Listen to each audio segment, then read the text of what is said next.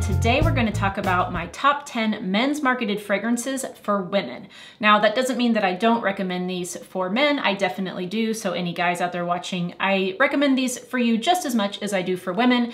I just, sometimes I think that we tend to pass over or kind of forget about some of the fragrances that are marketed by gender. Most niche are not, and indie, they're not marketed by gender. But when it comes to designer fragrances, sometimes we might pass over the opposite gender's section. And a lot of times there can be a lot of really great unisex offerings there. So if you would like, fellas, for me to do a women's fragrances that I think are good for men video, let me know. I can do that. Leave me a comment down below. But today we're focusing on my top 10 men's fragrances that I personally love wearing and that I think a lot of women out there might enjoy wearing as well. And of course, the men too. Anyway, let's go ahead and get started. I do have 2 honorable mentions, so I'll begin with those and then we'll get into the top 10. All right, my first honorable mention, I just have a decant of it here from Max Aroma, not sponsored, that's where I bought it. But anyway, this is called Prada L'Homme Intense. Now, I really do like this fragrance. It was created by Daniela Andrier, which you would probably guess since it's from Prada. But this one, the reason why it's an honorable mention is because I will be featuring a couple similar fragrances on my list. And this of the sort of iris-based men's marketed fragrances is my least favorite of the 3 that I will talk about. So I figured I would just put it as an honorable mention. Anyway, this is really nice. It has like iris, there's some tonka-y sort of like spicy thing going on. I would say a bit of leather and sort of like a resinous ambery touch to it, maybe even a little bit woody, but nothing too strong. I think this is fairly, like, it's not super light, but fairly light to the point where you could wear this like to work, and I don't think that, it would be overpowering or anything. But again, that one is Prada L'Homme Intense, and I really enjoy it. However, there are a couple other iris-focused fragrances that I prefer over it. My other honorable mention is from Tom Ford, and I don't have it anymore, although I previously did. However, I have the quote-unquote female version of it. So the fragrance that I'm recommending as an honorable mention is Tom Ford Noir Extreme, but I have Noir Parfums. Now, the reason why I still got this out is because they smell incredibly similar. And in fact, like one of the very first videos I ever did on my channel was comparing the Noir Parfums to the Noir Extreme because they are very similar. So essentially, men could definitely wear this one, women can wear the Noir Extreme, and for the most part, unless you like smell them side by side, I would guess a lot of people would not really know the difference between the 2. In general, from what I can remember when I used to have the Noir Extreme is that it's a little bit spicier, whereas the Noir Parfum is a little bit like creamier and sort of full-bodied, but they both basically have this Kulfi accord that's created that's sort of like this ice cream dessert.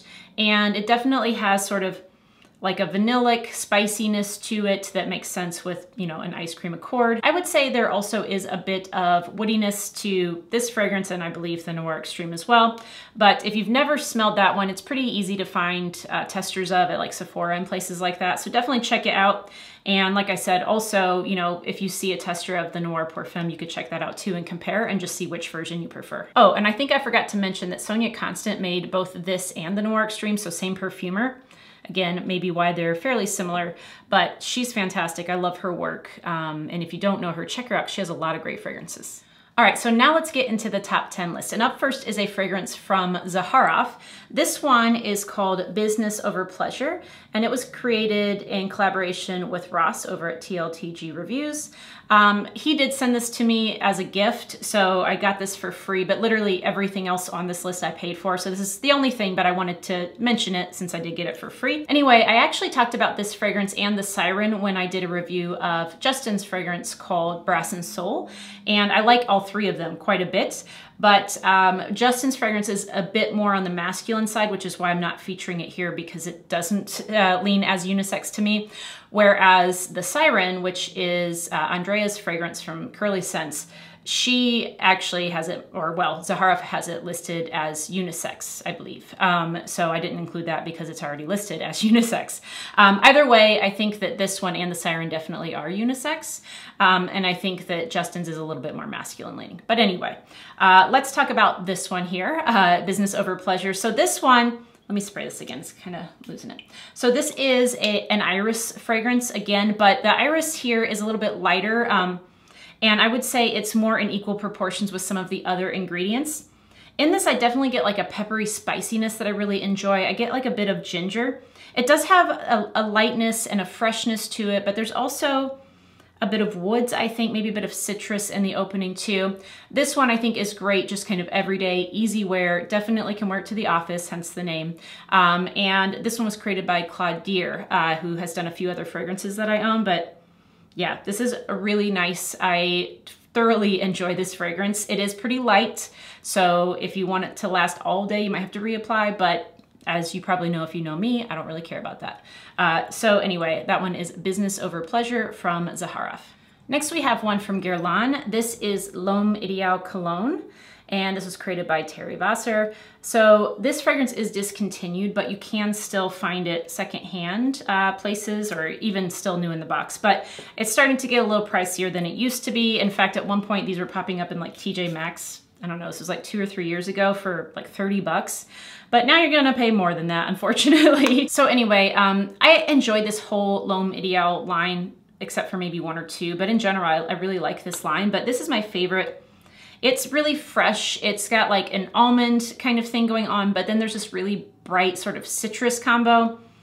I would guess it's grapefruit, but they're probably, probably is bergamot because that's in everything. But kind of smells like a nice tart, bright grapefruit to me in here, accompanied by the almond note. I also do think there's a touch of neroli, which isn't my favorite note, but it doesn't go like super bitter here, so I can definitely tolerate it in this fragrance. And then the other sort of thing I get that comes out more in the dry down is like a bit of woodiness and musk. But all in all, I think this is a nice fresh fragrance that's, again, very unisex and can be worn, I guess, whenever you want. It's like a fairly easy wear, but personally, I would say like daytime, especially summer, is when I would mostly wear this, but I think like warm spring days or warm fall days too. But really for me, this screams kind of summertime because of that citrus that's in here. Next up is one from the house of Givenchy, and it is Pi. Now this one was created by Alberto Marias. Again, I bought this decant from Max Aroma, not sponsored. And this one is an older fragrance. It's been around for a while, but it doesn't smell dated to me. This one, in fact, oh, it's really nice. It's, again, pretty light. I'm gonna guess that the older formulations of this were probably a bit more dense just because of the way things tend to go. But the way this current formulation that I have smells, it's like, it's light, but it has sort of a gourmand quality to it, but balanced with like spices too. And this I definitely pick up an almond note. I pick up some vanilla, maybe like a bit of a, not too powdery, more like on the spicy end of tonka. Yeah, and I think that there could be like a touch of, I'm not sure. It kind of smells like there might be a little bit of anise in here, but it doesn't smell like licorice a ton, just like a light touch of it in there. A little bit of woodiness in the dry down on this one. It never gets too loud, but I can definitely detect it on myself for quite some time. This I think you can find for a pretty decent price on discounters if you are curious. But of course, I always recommend testing first. Anyway, this is another one that I think would be really good more for fall. Maybe not so much winter because it is kind of light. I'm not sure that it would cut through the cold the way that some of the other ones I'll talk about do. But yeah, I think this is a nice one for like kind of the early to like mid-fall when it's not too cold. Next up is one that I like for multiple reasons. It is from Etat Libre d'Orange, and it is Fat Electrician.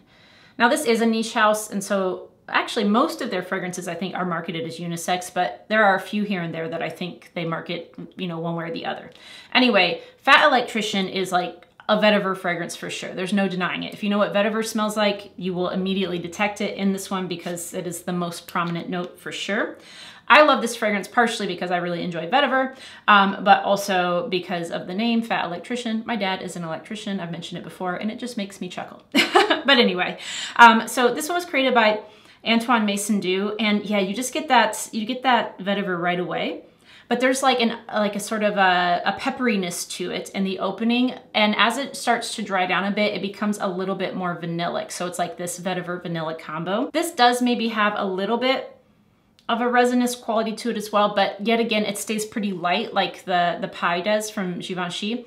This one I would say has a little bit more oomph to it, but it doesn't last so long. So it projects more, but doesn't last very long.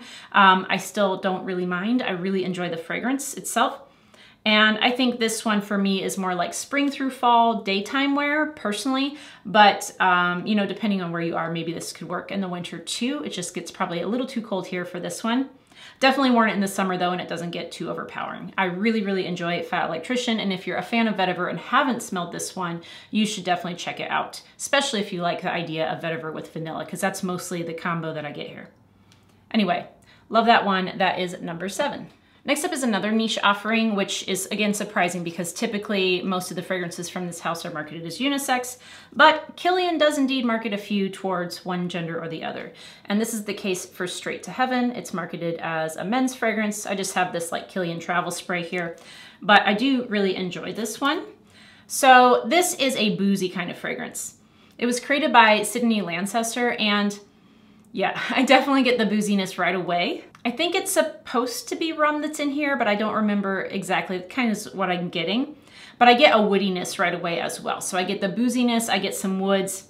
I can definitely detect patchouli in this, but it's not like, you know, super pungent or anything. It's more on the woody kind of dry end of patchouli. There was also something just the tiniest bit sweet adding to it. I'm not sure if it's vanilla or what, but there is a slight bit of sweetness. It's not very sweet overall, but like just something adding the tiniest bit of sweetness that I think is kind of the reason why I like it. I feel like without that, I might not enjoy this as much. It has a little bit of spice to it. I would guess there's vanilla, honestly. I would, but can't be sure. Either way, I really enjoy this fragrance, and I think that a lot of women, if you like boozy fragrances, if you like the smell of alcohol in your fragrances, then you'll like Straight to Heaven.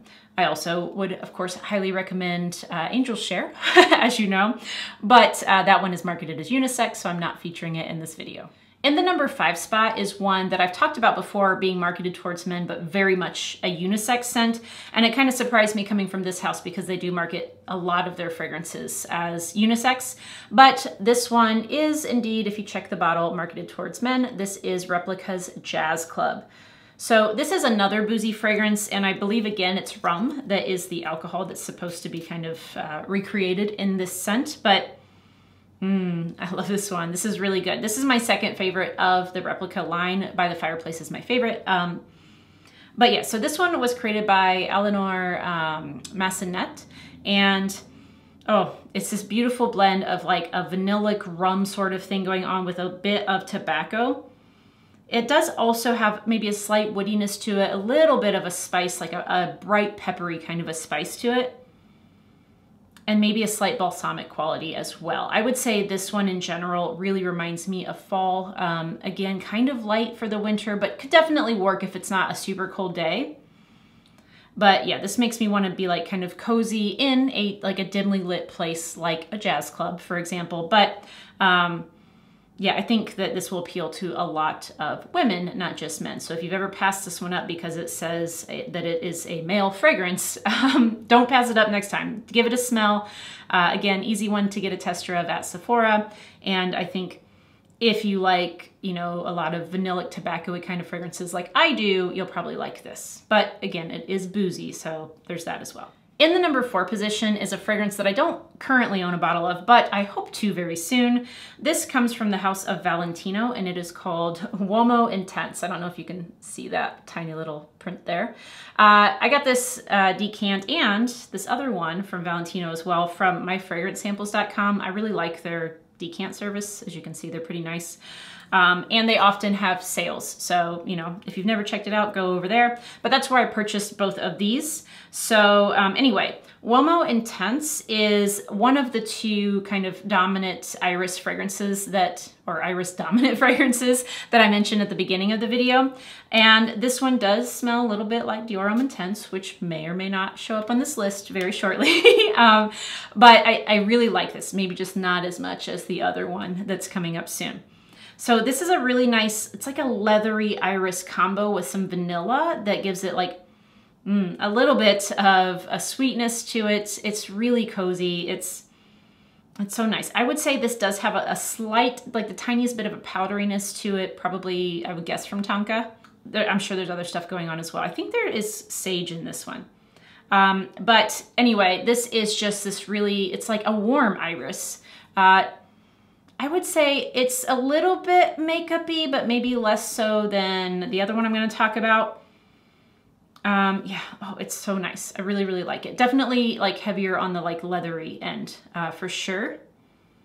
But that's fantastic. It was created by Sophie Labbé, by the way. And also, just real quick, I also got this Uomo Noir Absolu. It doesn't really smell the same to me. It kind of goes in a different direction. There's no iris in this that I can detect, but I do like this one as well. You can kind of tell that they're related. I did also get the regular Uomo from Valentino, and I did not like that as much as either of these. That one seemed, I don't know, it just didn't appeal to me as much. So the Uomo Intense is probably my favorite of the three that I tried from Valentino, but then I also really like the Uomo Noir Absolu. So either of those I would recommend, but not as much the regular Uomo. I'm sure a lot of people like it, but for me, it was my least favorite of the three. All right, we've made it to the top three, and next up in the number 3 position is this one here, Spicebomb Extreme. So I've tried all the flankers of Spicebomb, I believe, and Spicebomb Extreme was previously my favorite, but I will tell you about another one that I recently smelled that I think I like even more. But let's just start with Spicebomb Extreme. So this one, it is delicious. This is vanilla and tobacco with a whole bunch of spices. Like, to me, it smells like a lot of different baking spices, that kind of thing. Maybe a bit of like a pepperiness to it as well. I do think I can take the tiniest bit of lavender to this one, but it's not really that strong. To me, it's all about the vanilla, the tobacco, and the spice. And I just think it's delicious. It does have, again, a little bit of like a soft powderiness to it, even though this is a pretty strong fragrance. I just adore it. I'm not sure who the perfumer is for Spicebomb Extreme, but I really, really like it. The one that I think I might like slightly more that I just recently tried, thanks to my friend Brandon over at Da Vinci's Alchemist, I'll link him down below, but he sent me a little decant from his bottle of Spicebomb Infrared, and I think I like this even more. I'm pretty sure that the main thing that was supposed to be different about this one is that they added like a red fruits accord to it. I don't know if that means like red berries, apple, what, but yeah, it definitely has like a little bit of a fruitiness to it, but still has a lot of the base characteristics of Spicebomb. So Spicebomb Infrared and Extreme, I both highly recommend. I think they're both fantastic. And like I said, I think I might slightly prefer this newer one, but it's really, really close, and I don't know that it matters that much. I probably won't go out and buy a bottle of this just because it is somewhat similar to Extreme, and I already have this one. All right, now in the number 2 position is the iris fragrance you've probably been expecting all along. This one is from Dior, and it is called Dior Homme Intense. This was, of course, created by Francois Demachet, and he is the house perfumer for Dior, so he's created most of their creations for the last, God, I don't know, decade or so. But this one is the new version, newer, like 2020 version of Dior Homme Intense. However, from what I've heard, it's fairly similar to the previous version, and I really, really like it. So this one is, again, of course, iris. It's like a woody iris, but it has ambrette in here, which is a note that I really, really love. It gives it that slight sort of dirty muskiness to it.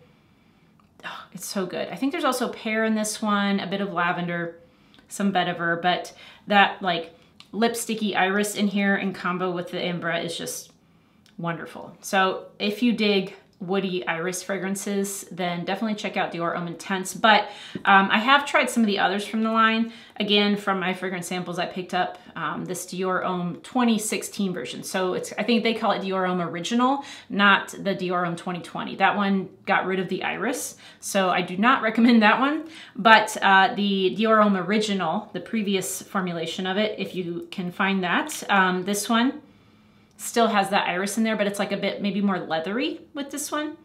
Kind of a little bit more in line with the Valentino, now that I'm kind of thinking about it, but I really, really like the original Dior Homme, and I am hoping to get to try the Dior Homme Parfum version very, very soon, because I know people rave about that as well.